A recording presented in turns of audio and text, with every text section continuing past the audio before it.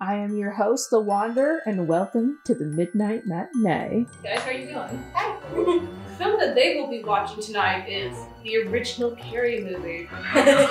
Oh god. He deserved it. You know, but this is so 70s, man. That close-up. This movie was based on the Stephen King novel, and this movie was directed by Brian De Palma. Oh, the all denim ensemble. No. It's about a shy teenage high schooler, and then, you know, she starts to develop, like, telekinetic powers.